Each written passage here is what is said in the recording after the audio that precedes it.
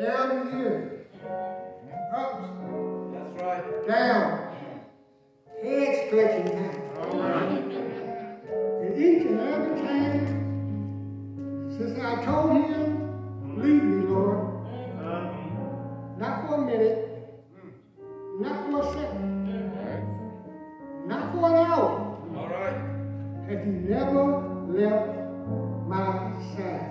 All right. Amen. Because he made a promise that Mama, I love you, but she can't keep it. All right. He made a promise that my daddy, I love you, couldn't keep it. Because they gone on to glory. All right. He's gone on to glory. But Jesus made a promise. He said, I'll tell you what, I will never leave you, nor will I ever forsake you. All right. He's kept that promise. Yeah. All right. That's why my heart is filled with praise. All right.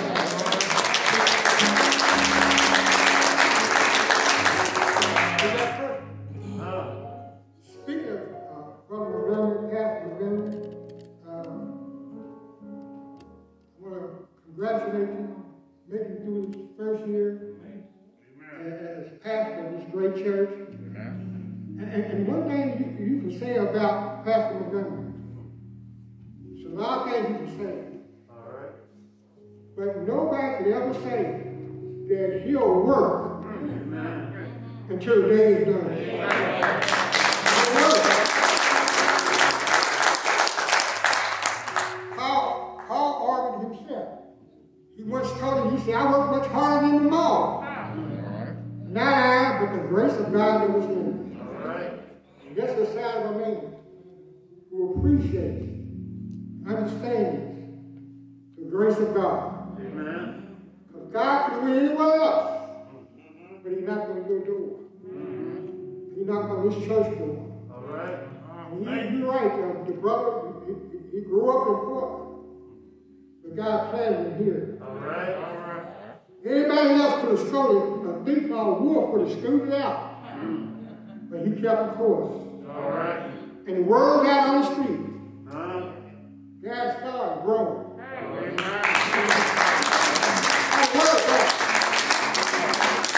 Word was out. In fact, when I first walked through the door, brother over here was sitting there waiting. Sitting there waiting for the doors to be open.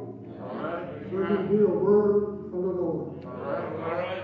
Pray with me now. Oh Lord our God, I come before your presence with thanksgiving and come to your courts with praise. And rejoice in your name, oh God. Yeah. We pray, oh God, as I stand here this morning, that the meditation of my heart, the words that I speak, will be your words. And they may be accepted in your sight. O Lord, my strength and my Redeemer. Yeah. All God's children stay together. Amen. Amen. I want to point you to a particular passage of Scripture, if you would. Some may know it, some may not. But it's found in the book of Mark, the 4th chapter. It's found in the book of Mark, the 4th chapter. We'll begin our reading at the 35th verse. All right. Some may read it, some may not. Mark 4 and 35. And it reads this way. On the same day, when evening had come, he said to them, let us cross over to the other side. Now when they had left the multitudes, they took him along in the boat as he was. And other little ships, little boats, were also with him. And a great storm, a windstorm, arose, and the waves of the boat, waves beat against the boat, so it was already half full. But he was in the stern asleep on a pillar. And they awoke him and said to him, Teacher, do you do you not care that we are perishing? And then he arose and rebuked the wind and said to the sea, Peace, be still. All right. And the wind ceased, and there was a great calm. But he said unto them, Why are you so fearful? How is it that you have no faith? And they feared amongst each other exceedingly and said to them, What kind of man is this? That even the wind, even the sea, obey his words. All right. I want to talk this morning about life lessons. Life lessons from the Master of Life. All right. Life lessons from the Master of Life. All right. When we sit here last year on this celebration when y'all installed the month, it was a glorious time, a great celebration. We all rejoiced. We all were happy because Gavin Starr was going in a new direction and our friend, the pastor, was getting it started. And it was November and we was looking forward to a great year come 2020. Exciting time, 2020. 2019 was wrapping up. But 2020 came. And oh, what a year it was. Come on, somebody. 2020 showed up. Pandemic showed up. Civil unrest showed up. Yes, sir. Yes, sir. Police shootings showed up. Distress and conflict within the political system showed up. Yes, sir. 2020 was a rough year. And it's still a rough year to this day. Yes, But I want to remind somebody this morning, God knew it was coming. yes, he did. God seen 2020 before we seen it. All right. It wasn't new to him. And at times like this, these times like this, we have seen before. Well, I'm going to go old school on somebody today. all right. You remember Marvin Gaye? Marvin Gaye had a song out years ago, back in the 60s. It was called What's Going On? Y'all remember? Yes, sir. Yes. And he said, what's going on? Because all those civil unrest things were happening back then. Yeah. Picket line. Yeah. Don't punish me with brutality. That's right. That's right. He said, what's going on? But he concluded with all that. He said, makes me want to holler. Yeah. So I put my hand. Remember that? He said, make me want to holler. Yes, sir. Yes. So I put my hand. Because this ain't living. This ain't living. Well, I wish I could have told Martin back then. I know somebody who knows something about living. yeah. If you open up your Bible, you can find out somebody who knows about living. All right. Jesus knows about living. In fact, he said, I came that you may have life, Yeah. and that you may have it more abundantly. All right. Look at what he says. I am the life. Yes. No one comes to the Father but by me. All right. I came that you may have life Right. and have it more abundantly. Yes, sir. Because if anybody knew about living, it was Jesus. Yeah. And if you check the record today, there's some life lessons in the chapter we just read. Because Jesus had just gotten through, he had just got through what we call the Sermon on the Mount. Oh man, give me a second. He said, I am the water. That's what he said. All right. Take your time. Come on, Ralph. And he just got through on the Sermon on the Mount. And on that Sermon on the Mount, he started out to let them know, blessed are those who are poor in spirit. Yeah. That's right. Not just poor financially, he said poor in spirit. All right. He said when you're poor in spirit, you know what happens? The kingdom of God opens up to you. Yeah. Ain't that something? He said, blessed are those who mourn, who are troubled, because they can't be comforted. Yeah. He said, you are happy and blessed when you hunger and thirst for righteousness, Yeah. because you're going to get filled. All right. He reminded us that you are the salt of the earth. All right. He said to God, you valuable. All right. Back then they used salt like money was preserved. He said, no, you are the value of God. And don't let nobody tell you you ain't valuable. All right. God knows who I am. Amen. And you are valuable to him. All right. And when you know you're valuable to God, you stand up straight. All right. You stiff up your back. Yeah. You walk like you're somebody. Yeah. Did we say that in the morning? We had to remind the kids back in camp, I am somebody. Yeah. I might be poor, but I am somebody. Yeah. I might be young, but I am somebody. Jesus told me that I am somebody. Yes, sir. He told them, he tells us, that's who we are. Yeah. We're valuable to God. Yeah. And he had it on the mountaintop. What we call now is in-person learning. Because he was a great teacher. Yeah. And he had the disciples sit up front, but there was crowd all behind. Uh-huh. You know the teacher used to make you sit up front. You go in the door, got to get in the back. Front doors are open. But he had it open for the disciples. But when people piled up in the classroom, and Jesus taught them all these things, Yeah. he said, if you got faith of a mustard seed, he said you can move mountains. Yeah. He taught us over and over again. But like any good teacher, he understood that all things are not learned in the classroom. All right. Because you have to get out in the world Yeah. to understand what's going on and to react to things in life experiences, but what you learn in the classroom. So he made an announcement to everybody. We're going on a field trip. All right. We're going to go on a field trip. Y'all remember the field trip that Mama and them used to send you out on, the teacher send you on? She remember when you went on those field trips to Mammoth Cave and other places? Mama gave you a little bag, a bologna sandwich, chocolate ho-ho, bag of chips, and a can of warm pop.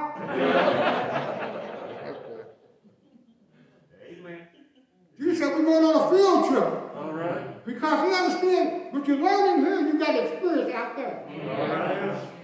So he said, instead of taking a bus, they took a boat. Amen. They took a boat. All And the right. scripture said, he went down, they took him down the boat, and they got on the boat. Yeah. That's a lesson right there. Uh-huh. You can always think Jesus is trying to take you somewhere. Uh, Listen, he's trying to move you somewhere. well. But you can't stay in the classroom. You have to go out and be willing to follow him. All right. And the truth is, you can't have 1 foot on the boat and 1 foot on the ground. You got to put both feet in. You got to put it all in. Because what happens if you put both foot in and 1 foot out, you get a little shaky, don't you? Because the boat trying to move you, but you're right here. The 2 men in the church got 1 foot in, 1 foot out. All right. And then they start shaking it all about. They do the hokey pokey and they turn themselves around. Come on, somebody. I'll follow Jesus. Yeah. But if maybe he sounds good, but I ain't going out there. You have to put both feet Yeah. in the boat All right. to follow Jesus. Amen. That's a lesson all by itself. And the scripture says, little boats follow also. Yeah. That's what Mark said. So he goes out and takes them on the boat. And what back then they would have 4 fishermen start rowing the boat, going out in the water. You know, but you know what? Sometimes the winds got a little choppy. They had winds before, no big deal. But every once in a while you run up on something. You run up on something. You run up on a little strange, because what's happening is, what was happening was that what they were used to start getting bigger. Well, The wind was coming from the mountains and pushing down the cold wind down the bottom, and they switched places. And what happened was it made the waves kick over. When the waves kick over, then the ship got rocked. I want to tell somebody that sometimes things happen to you may not because something happened over there. yeah. And it starts to affect you over here. All right. So the bottom line is the ship got rocked. Yeah. The ship got a little shaky. And water was coming in. And water was coming out. And they was trying to fix the situation, pouring water out of the water. And the fishermen were saying they was kept rolling, and then they kept rolling. But I want to tell them, but there's a lesson in this. All right. What they were going through, personally, the other ships, they go through the same thing. Well, I want to tell somebody today. all right. All right. Don't think you by yourself when you're going through something. Somebody else is going through the same thing. All right. When this pandemic going on, the battle's going on, the bottom line is, you have to pray for somebody else. Somebody needs to pray for you. You need to watch out for somebody else. Somebody needs to watch out for you. If you got all this communication going on Facebook them. Call them. Yeah. Let them know. I understand what you're going through. Yeah. Because I've been there myself. Yeah. You pray for me, and I'll pray for you. I love you, and I need you to survive. Yeah. We need you to survive. Amen. And sometimes when things go bad, start to go bad, we think we're all by ourselves. And that's a lonely place to be. Yeah. Because that's when the devil gets in you. Yes, sir. Come on, somebody. Yes, sir. You know it's just you. Huh? It's all your fault. Huh? You should hear this. You should have went back. Yeah. That's why we mess you in. The bottom line is, the truth of it is, he works on us. Yeah. That's why I'm seeing this pandemic. Seriously. You need to call somebody. Say, hey, I was just thinking about you. All right. All right. I was just kind of worried about you. Huh? I know I can't come in, but here's a box of food that left outside. Yes, sir. I had my brother one day. True story. My brother was always in the grave. Wow, and I got a knock on the door. And he stuck his head in the door. I said, man, I bought something for you. And I said, what? He said, see you later. I couldn't figure out. Man, he had food and groceries and all kinds of things, a coat and some gloves. For some reason, he stopped by my house. And left us there. Because he recognized. He may have figured I may have needed that. And so, the lesson of Jesus, don't think you're going through things by yourself. Well, Other people are going through it too. all right. And one of my things was saying sometimes, whenever you think about yourself and yourself alone, that's all you think about is you. Do you not know your world shrinks? Your world shrinks. Yeah. It shrinks, and then all of a sudden you're irritable. Nobody won't be around you. Because you always think about, I ain't going to say it by Donald Trump, I'll leave it alone. Go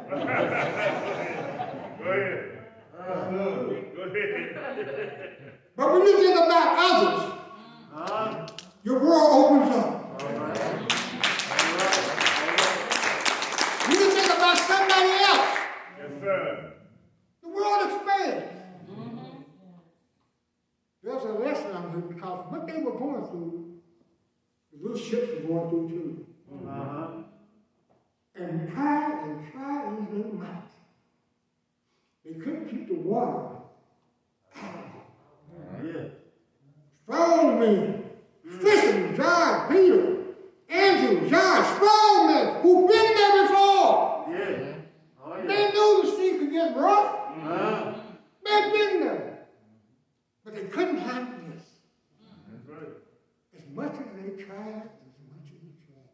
I'm telling you this morning, sometimes, as strong as you think you are, Well, some things you can't handle. That's right. Don't put your chest up. All right. Because strong as we think we are, we can't handle some things. That's right. And then when they turned around, they looked at Jesus. Yes, sir. Jesus sleep. There's a lesson here. Just like this, because you're out of control, don't mean God's out of control.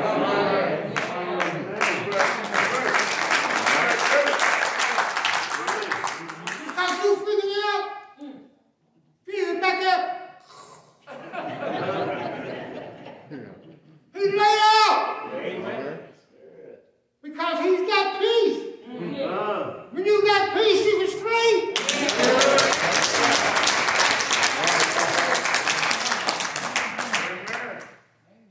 And they looked at Jesus. And one of them got up and said, Teacher, don't you care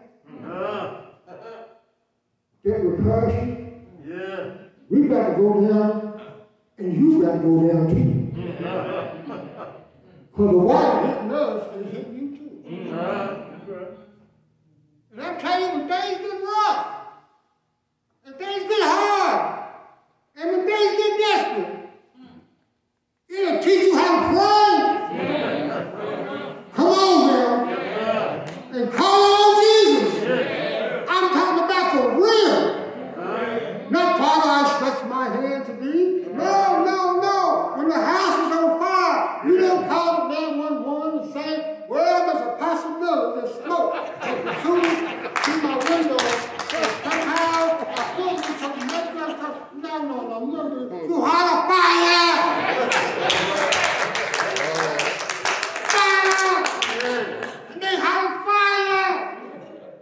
James, don't you know that we're perishing? It'll teach you how to pray. Don't always get bad at hard times. Because you're praying more. You're turning to him more when hard times hit. Am I not lying up here? Don't you pray more direct? When you got a burden on your shoulder, aren't you much closer to God? When you got a burden on your shoulder, will you cut through all the mess? Yes, sir. All right. When life is hitting you in the face, they say, Jesus. Jesus, teacher. You told all that stuff on the mountain, now we out here. Don't you care that we perish? Sorrow. And you know Jesus responded. He responded. He said he stood up. And he woke up. And did a remarkable, life-changing miracle that's still going to have people to this day saying, wow. He spoke to the wind.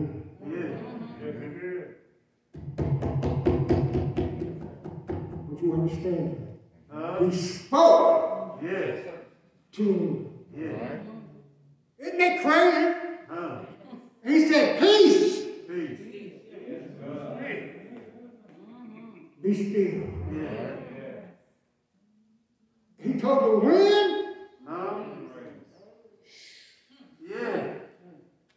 and the wind slowed down. Waters got less choppy. And the scripture said there was a great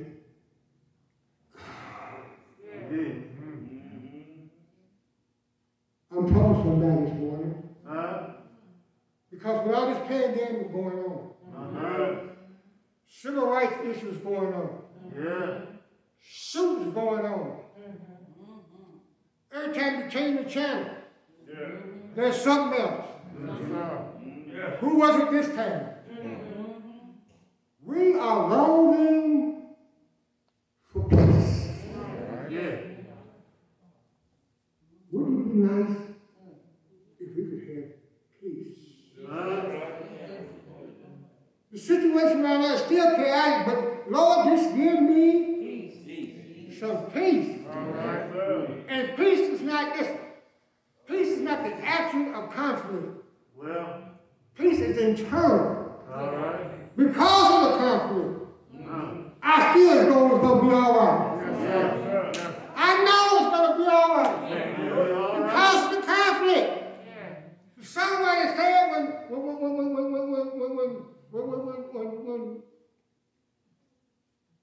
peace, like a river, attended my way, and sorrows like sea billows roll.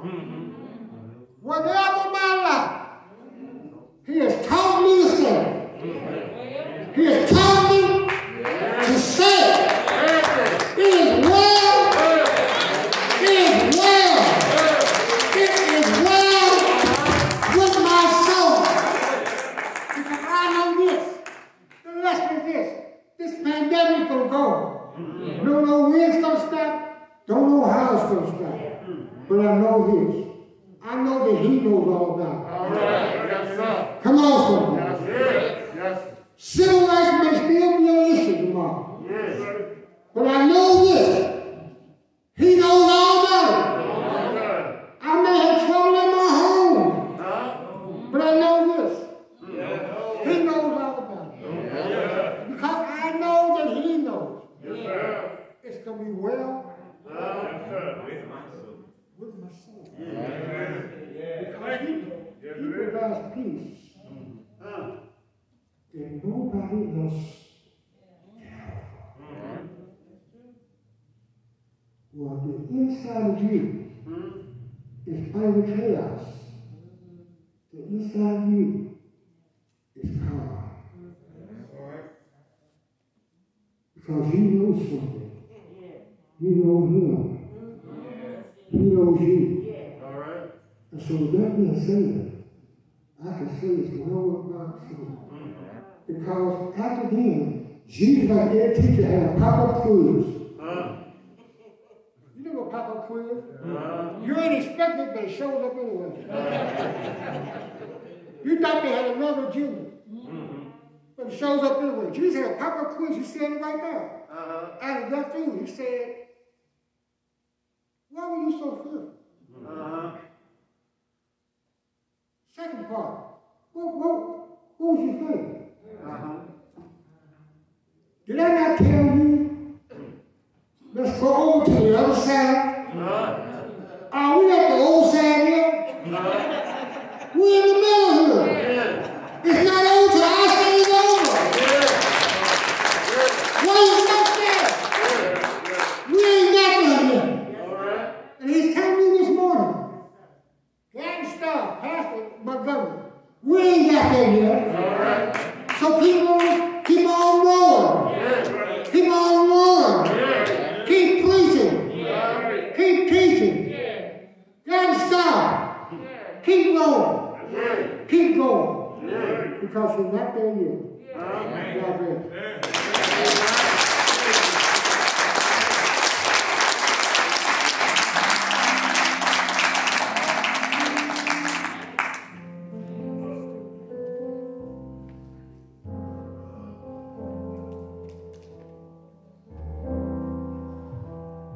Thank God for that sermon. Thank God for that minister.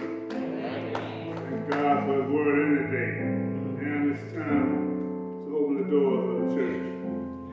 There's someone here who wants to come and join this church. Or join some other church.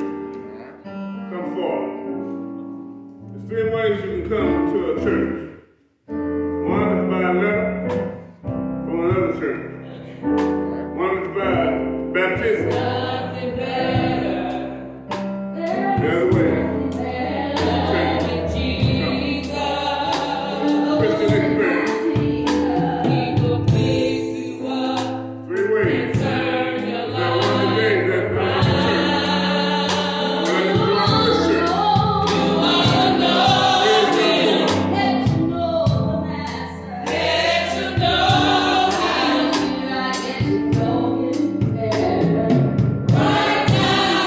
Today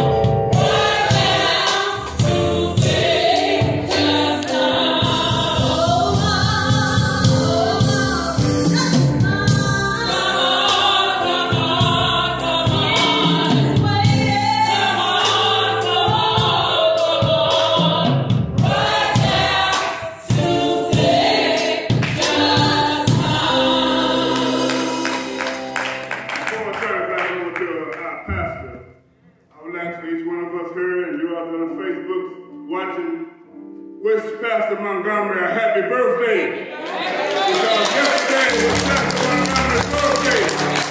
Yeah, happy birthday. We love you.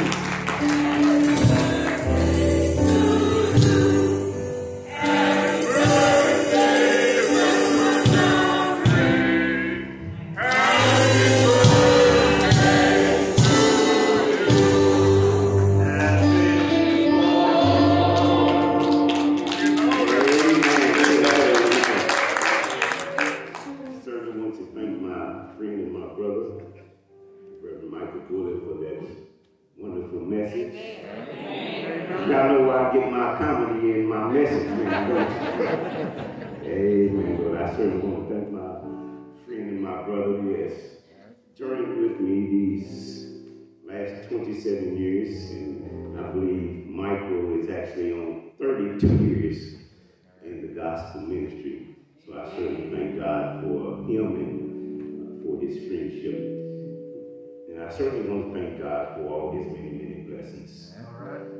You never know where God is taking you, but you must be willing to listen. And sometimes you do have to go through that basic training, Brother Brown, in order to come out strong on the other side.